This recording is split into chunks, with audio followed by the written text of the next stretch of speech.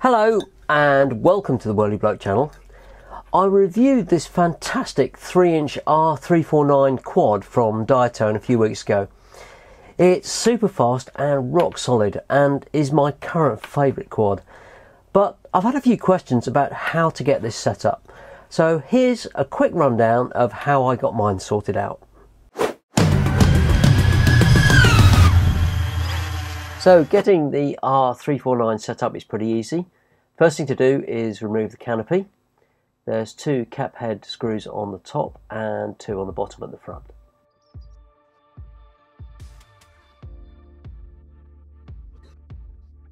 Next you'll need to snip the tie wrap that's holding the dipole antenna. We'll replace that later on. Remove the canopy and then gently prise the UML connector off the VTX board. Take care when you're doing this and use something plastic.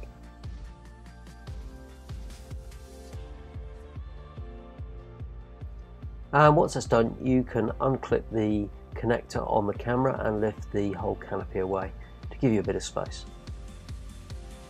I'll be using an FrSky XM Plus receiver, and there's just enough room for it to fit between the canopy and the VTX, with the antennas coming out the back.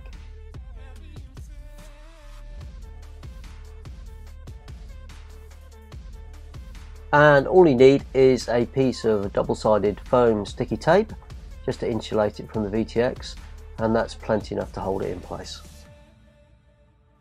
And just make sure that the VTX wires are pushed out of the way and there's nothing going to get crushed underneath the top. Next up is the buzzer. Now this has got some double-sided foam on the back of the PCB already, and it plugs in with this 2-pin JST, and there's enough room just behind the camera to fix this down onto the frame. I think we'll just tidy these wires out of the way first. Push them between both the boards as carefully as you can.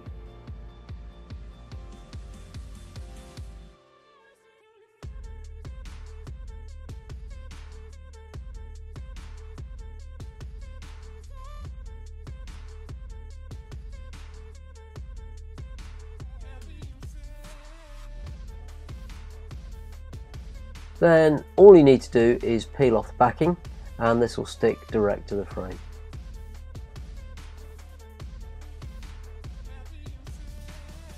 And make sure that you push this as close to the flight stack as you can so that it doesn't interfere with the angle of the FPV camera. There we go, that all fits in quite nicely. So all we need to do now is buckle this down, make sure the receiver's in place, and then we can start fathoming out where we're going to route the receiver antenna wires. And now we can get the cap head bolts back in place. Don't do them up too tight just at the moment, we'll go around and sort this out a little bit later. Next up, we need to reconnect the dipole antenna. Just feed it through the top and push it very carefully onto the UML connector on the top of the VTX board. And just make sure that all the wires are neatly tucked underneath the canopy so they don't get caught on the props or anything.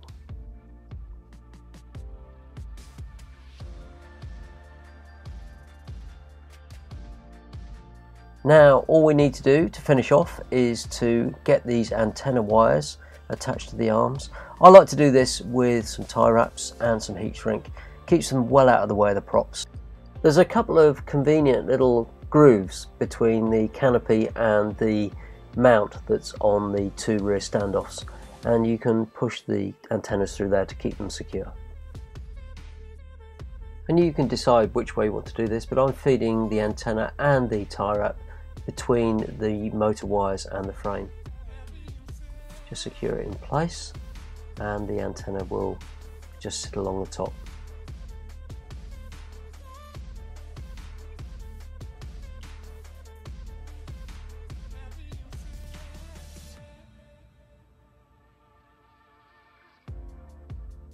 When you're doing this, be careful that you don't damage the exposed part of the antenna or snip it off.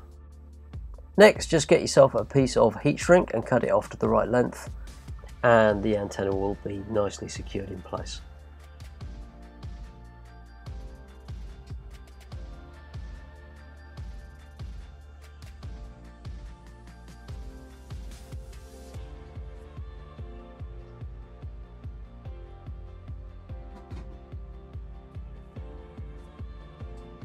So that's all done. You can tidy up the end, and we just need to get the other antenna done.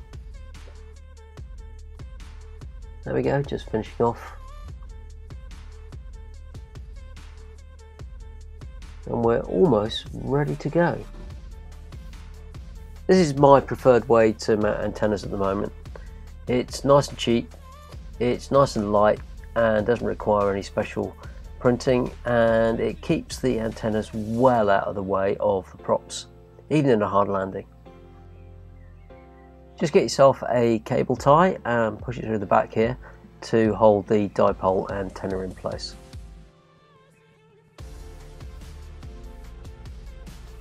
To get the battery mounted, there's some included foam strips which are adhesive on one side and grippy on the other, but they're not quite thick enough to actually clear the battery strap, so I found that putting 2 layers on is just about right and stops the battery being damaged by the screw heads underneath the frame.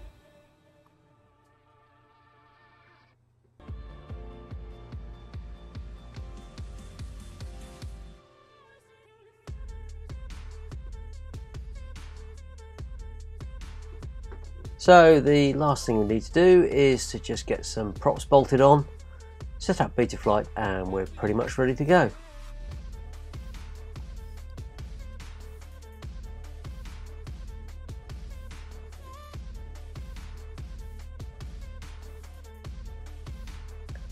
Now all the props are on, you just need to quickly go around and check all the bolts are nipped up and tight, just in case.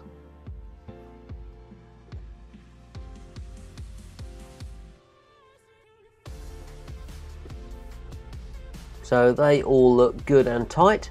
The last thing we need to do before we connect a battery is just make sure there is no short across the battery terminals. This way you're not going to blow anything up. Again, don't assume that just because it's new and out of the box there's no problems on the board. Just select continuity on your meter and check it out. So that's pretty much good to go.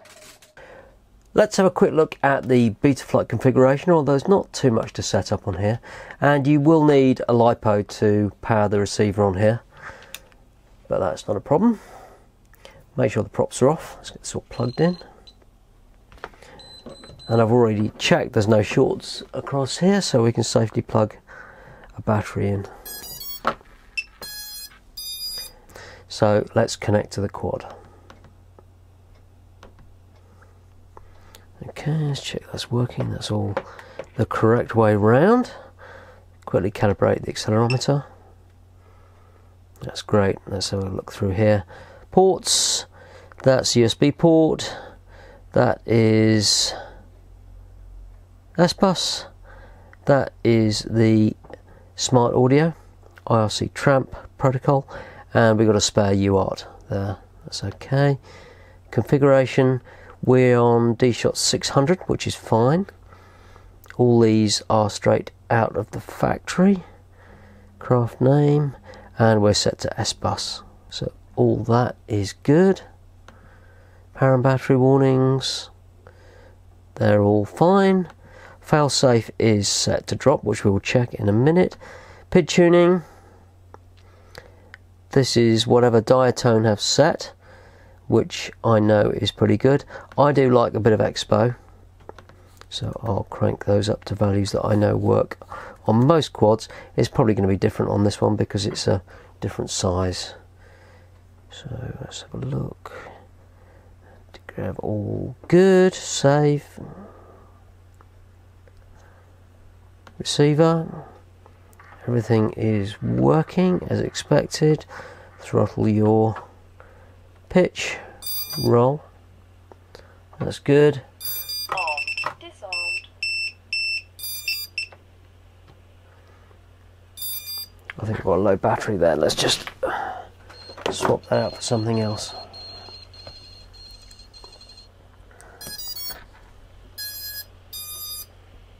That's a bit better.